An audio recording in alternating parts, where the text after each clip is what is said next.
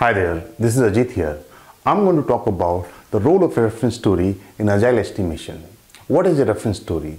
A reference story is one of the simple story in the product backlog which is estimated very first time by the Scrum team and assign a story point so that this story can be used to estimate rest of the stories in the backlog. This session is particularly useful for those who are coming from traditional mindset of absolute estimation, which is where they have been estimating the software in terms of hours, days, months, and now been asked to do relative estimation or story point estimation as part of Agile implementation. Before we dwell into the reference story and the estimation process around it, let's understand what is a story point. A story point is a number which is assigned to a story to estimate it. And these numbers are taken from the Fibonacci series because stories have to be estimated relatively. As you can see, in the Fibonacci series which are written down here, a number is sum of the previous two numbers.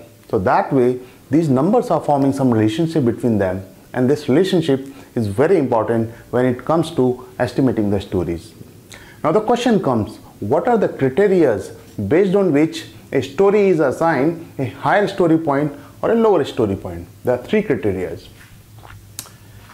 Complexity of the logic and architecture, any gaps, risk, issues, open questions, more uncertainty, story is going to attract higher story point. Amount of work or size, number of text boxes, drop down, check boxes, calls to APIs is going to decide its size. Put together decides the story point of the story. But remember, there is always a trade-off between complexity and the amount of work. There may be a story which is having just 3 text boxes, but then the logic it is processing is very complex. In that case, that story is going to attract a higher story point. Alternatively, there may be a story which is having, say, 10 text boxes, 5 drop downs, couple of calls to the APIs, but then the logic it is using is very simple. In that case, this story is going to attract a lower story point comparing to that story. Let's get back to the reference story now.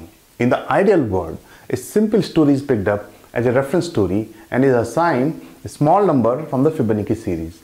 That number normally is 3.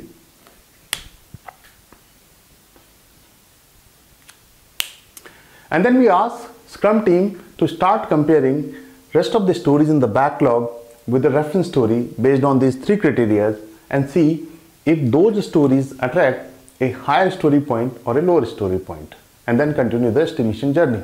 It looks very straightforward, very smooth, but in the real world things are not that easy. People literally freak out, especially those coming from the traditional mindset of estimation. They do struggle. Even after a couple of sprints, they are not able to settle down. So they are always looking at the Scrum Master and Agile coach for the help.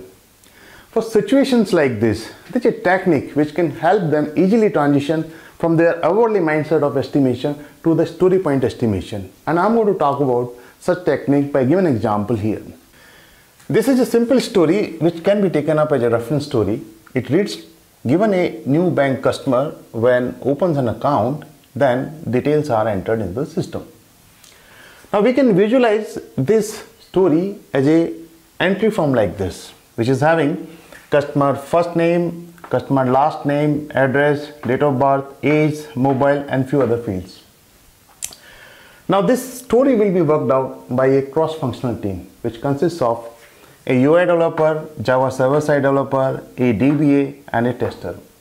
As a Scrum Master, I'm going to ask this team what do they think is the end-to-end estimate of this story so that this story can be delivered in the sprint. Meaning everyone in the team has to tell the total efforts that the story is going to take, which includes the efforts of the development, testing, DBA work, or anything else. Now UI developer may say that the end-to-end estimate of this story is 30 hours. Java server side may say 35. DBA, who is not very close enough to the end-to-end functionality, may give some number, less or more, say he's giving 25 hours. Testers giving 30 hours. Now the close enough estimate which can be agreed by the team is 30 hours.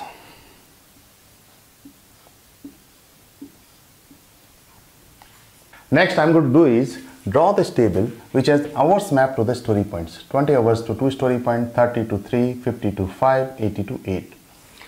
These numbers comes from based on our prior experience of the projects and something that the Agile COE might have recommended. So it all depends from project to project, setup to setup, organization to organization. I'll pick up these 30 hours from here, go to this table and see what is the story point it is attracting. A story point of 3. So 3 becomes the story point of my reference story. Now there may be a case where UI developer says that instead of 30 hours, the end-to-end estimate of the story is going to be 50 hours. Server side saying 55, DB is saying 40, and tester saying say 52. The close enough estimate which can be agreed by the team is 50 hours. I'll take these 50 hours from here to this table and see what is the story point it is attracting. Story point of 5. So 5 becomes the story point of the reference story in that case.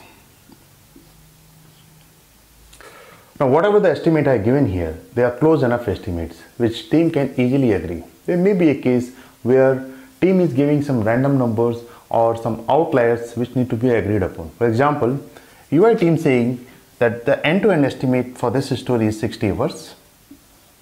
Server side saying 50. DB is saying 30 hours and tester saying 45. Now there are clearly two outliers. One is 60. Another is 30.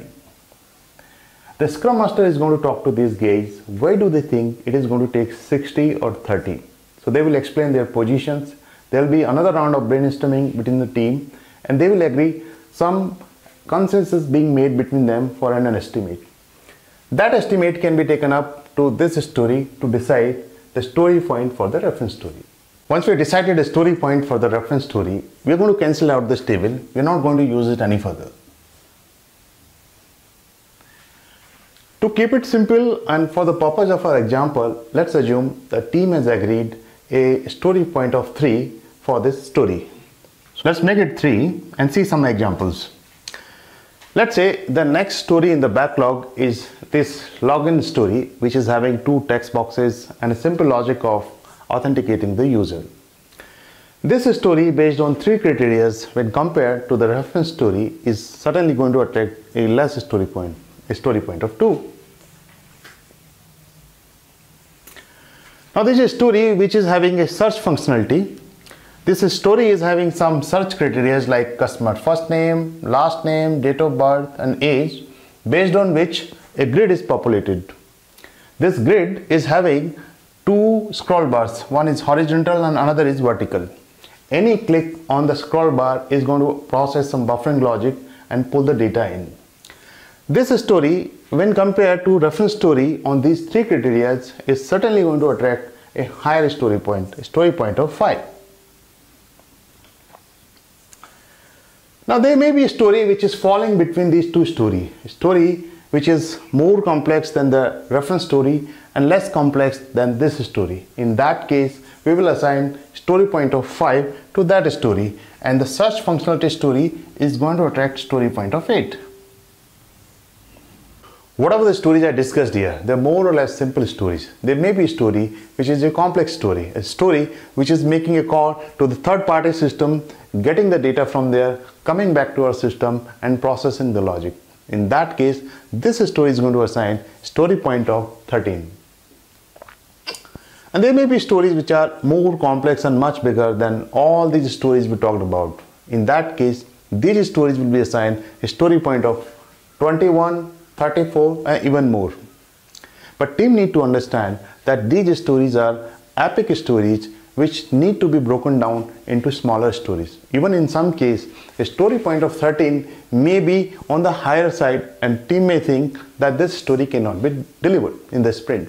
In that case, they need to talk to the Scrum Master and Agile coach to find some splitting technique so that this story can be broken down into smaller stories and can be delivered in the sprint. What is the highest story point beyond which the story should be splitted? It all depends. It depends on the Agile delivery model and the duration of the sprint. So that's all about the reference story and the process of estimation around it, I just mentioned one technique which can help people easily land on the story point estimation method. Thanks for watching this video. Let me know your questions or feedback. Stay tuned.